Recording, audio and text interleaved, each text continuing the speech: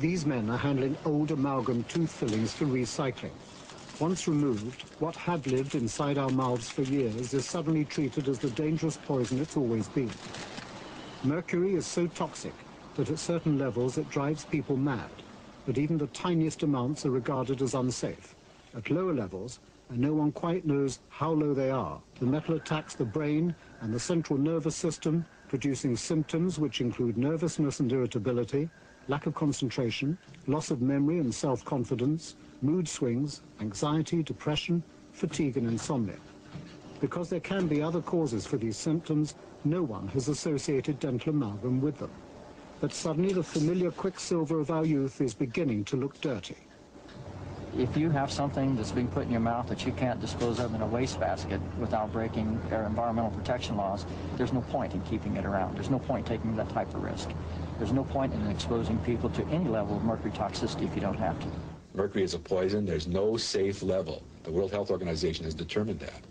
And so how can we continue to implant that into people's teeth? Dentists have been using amalgam for over a century, convinced of its safety. The mercury is used to bond silver and other metals together to make a cheap, efficient and durable filling.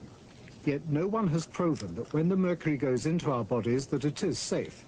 The dentists have always assumed it was safe because there were no identifiable side effects. But dentists may not have been the right people to look for the subtle but dangerous symptoms of low-level mercury poisoning, supposing there have been side effects, but of the kind only doctors are qualified to recognize. Has the evidence always been there? Dr. Lars Freeberg at a German amalgam conference. He's the world's leading authority on mercury poisoning and was chief advisor to the World Health Organization on mercury safety. Controversial issue. Until now, he's remained studiously neutral in the mercury debate. Dr. Freeberg, is there a safe level of mercury? No, there is no safe level of mercury, and no one has actually shown that there is a safe level. So there's no amount, in your opinion, that should really go into the body? I would like to avoid it as far as possible. If there is no safe level of mercury, why does the British Dental Association say there is one? I don't know, but I think they are wrong. The first evidence of mercury's journey into the body came 10 years ago. Dentists had always assumed that mercury stayed inert in the filling, but scientists discovered that the gleaming new amalgam inside a polished tooth didn't stay put. It leaked as mercury vapor and entered the bloodstream. This is an electron microscope picture of a 10-year-old amalgam filling. Those black holes are where the mercury used to be. In this filling, some 40% has evaporated in only 10 years. So where did it go? And could it cause harm to humans? The challenge was taken up here in Western Canada by two men from different disciplines.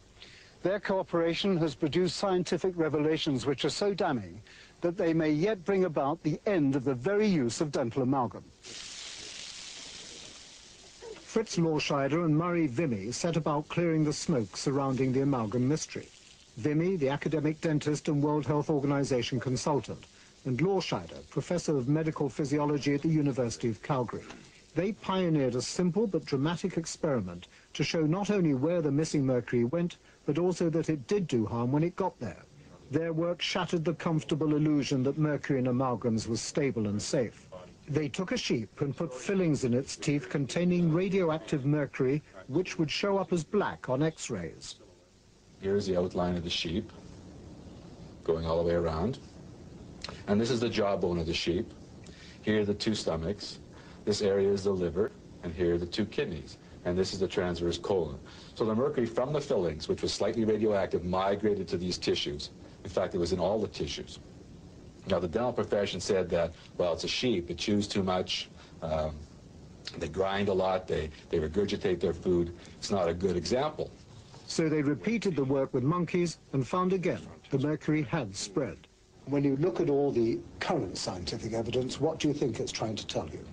It tells me very succinctly that there's a chronic low-dose exposure to a toxic heavy metal, that 80 to 85% of the industrialized world has this metal implanted in their teeth, and it's a situation of timed release poisoning. Now even more ominous evidence has been uncovered, this time about the dangers of amalgam's mercury in the most vulnerable and sensitive organ of all. Dr. David Eggleston is a dentist in California. His clients include Tom Cruise. His less glamorous work recently took him to the county morgue to investigate the relationship between dental mercury and the brains of the dead.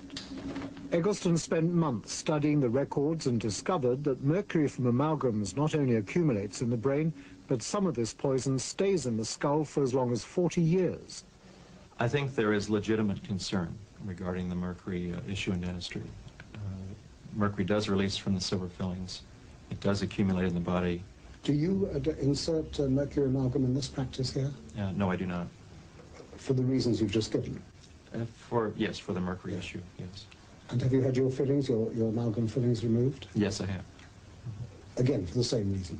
For concern with mercury, yes. Is there any doubt in your mind about the association between mercury and Alzheimer's?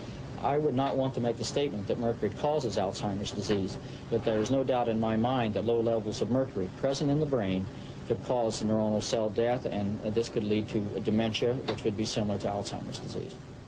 Dr. Boyd Haley, professor of medicinal and biochemistry, has just made a dramatic breakthrough while investigating the implication of dental amalgam with Alzheimer's.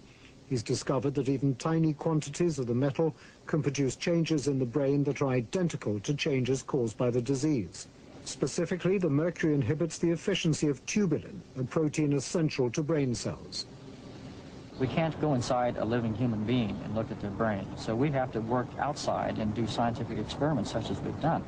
And to the best that we can determine with these experiments, mercury is a time bomb in the brain waiting to have an effect. If it's not bothering someone when they're young, especially when they age, it could turn into something quite disastrous. In Sweden, Dr. Lars Friberg, the world authority on metals poisoning, remains baffled at the various attempts by dental lobbies to maintain a rearguard defense for a material whose time he feels has come. British dentists say that there's no evidence that it shouldn't be continued for use in children. Yeah, I think there's no basis for such a statement. Are you saying children are particularly vulnerable or what? They are definitely particularly vulnerable. We know that if you take the young child, I mean, it takes a few years after birth until the brain is developed. And we know that the brain in children are much more sensitive than in the adults. But it's not just young children at risk. Even the unborn have mercury pollution in their brains from their mother's amalgams. This evidence came to light in a study just completed by Professor Gustav Drasch, a forensic toxicologist.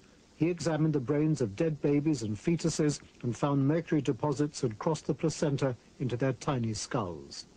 I think the implications are serious.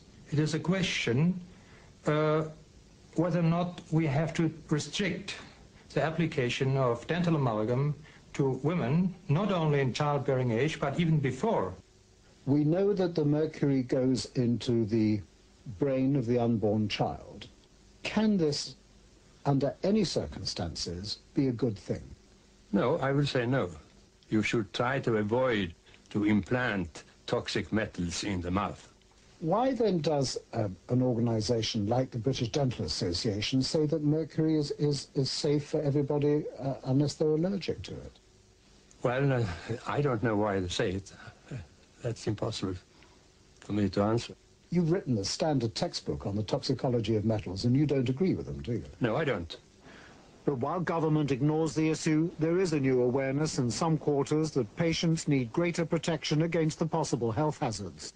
Stephen Chalacombe, Professor of Oral Medicine at Guy's Hospital in London and one of Britain's top dentists. He has bothered to keep up with the new research and finds much of it compelling. Are you satisfied that amalgam is safe? No, I don't think so. I think the evidence over the last few years has really suggested that we should have another look at the ultimate safety of amalgams. What do you make of the official government view, the Department of Health view, which is that there's no problem and therefore it doesn't even merit the priority of further research?